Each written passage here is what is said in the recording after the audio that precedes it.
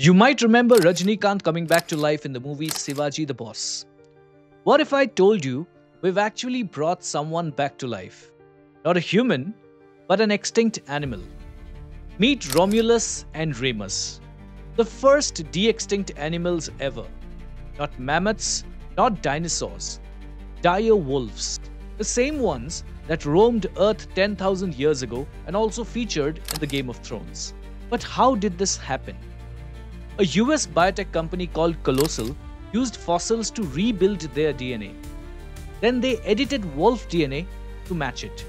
This editing was done by CRISPR. Think of it as genetic scissors. 14 genes, 20 edits, and boom!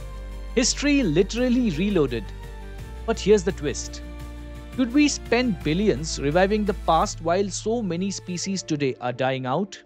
Then again, space missions gave us microwaves. Who knows what this breakthrough might unlock? This could be the beginning of Jurassic Park or Planet Earth 2.0. What would you bring back from extinction? Let me know in the comments.